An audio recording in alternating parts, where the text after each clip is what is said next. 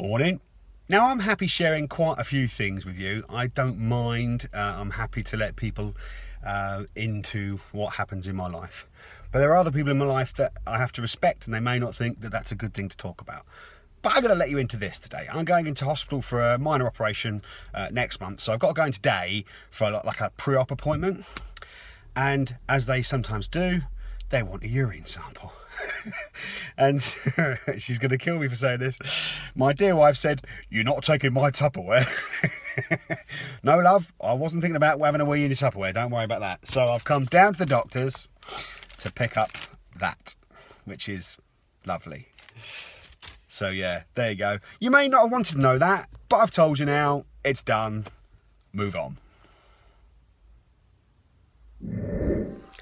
So that was Friday morning, and I did the hospital thing and then had lunch with a mate and then went back to work, and then my knee started playing up, so I spent all day Saturday feeling sorry for myself. I did go to work and it's now Sunday, so yeah, took a day off vlogging, but I'm vlogging again, in fact 2 days, because I didn't vlog Friday either, although I did that last clip Friday. True story.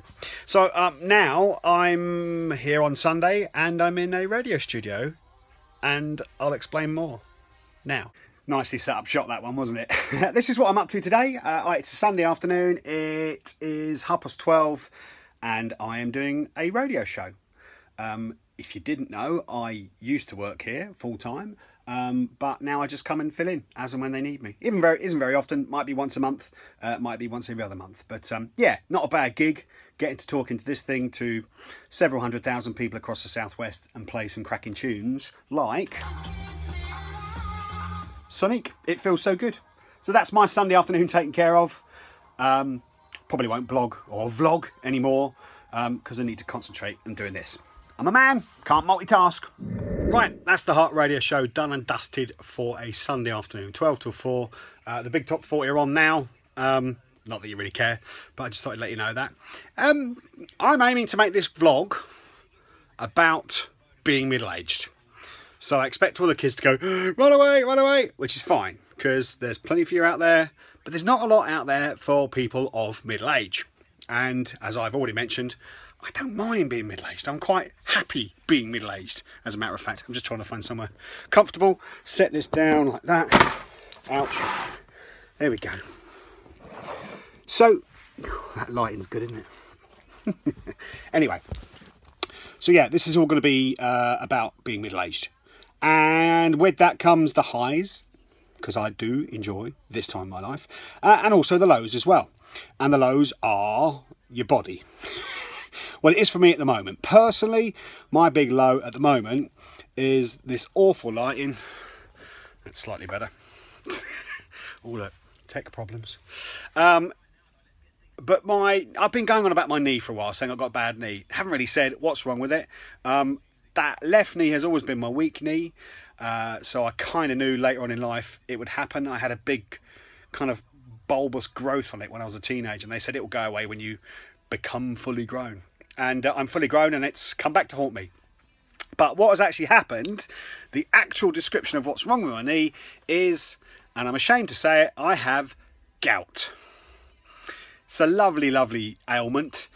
People now are thinking I'm sitting there, I'm a lush, I'm eating lots of rich food and drinking port or red wine or stuff like that. I drink port at Christmas. I can't remember the last time I had a glass of red wine.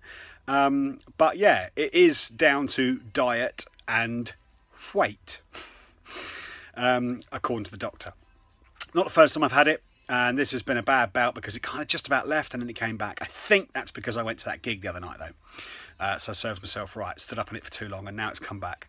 And it's proper painful. It really is. I can't bend my leg at all. Driving's not fun. Probably shouldn't be driving.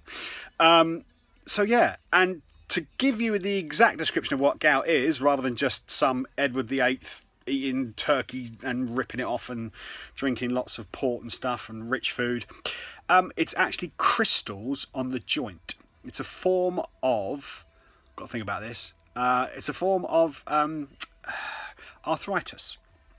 So that doesn't bode well for the future. So there we go.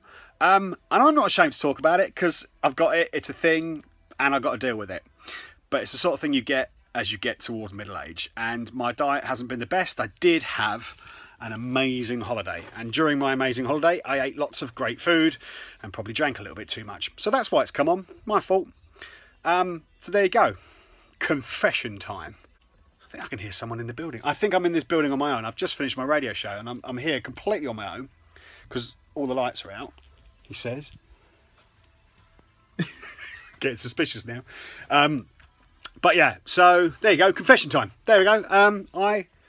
I suffer from gout because I'm an old man. Middle-aged man. Middle-aged man. That's what I am, middle-aged. So there you go. Happy to share that with you. Happy to write a blog about it on the Being Middle-Aged website, which I'll put a link in the description below for you to find, and ways to deal with it. And all those other lovely little ailments that you get when you become middle-aged. That's what the website's going to be about. Right, home for a sensible tea and continue to drink litres and litres of water, because that's a good thing. So you may now be thinking, what's the good stuff about being middle-aged then, Matt? And just very quickly, I think the good stuff of being about middle-aged is the fact that I'm prepared to share that story with you, because do you know what? It's a thing, and there are a lot of people my age going through very similar things. And you know, if I was younger and cared, I probably wouldn't tell you about it, but because I'm older and I feel really comfortable about who I am and what I can say, then I'm happy to share it. So there you go. There's a good thing about being middle-aged. When you hit that magic 40, you stop caring what other people think about you. That was the best part about turning 40 for me. I had a really good party thrown for me as well, by the way. My wife threw a brilliant surprise party and it was great. Loads of people turned up. So yeah, that was good as well. But up here, who cares?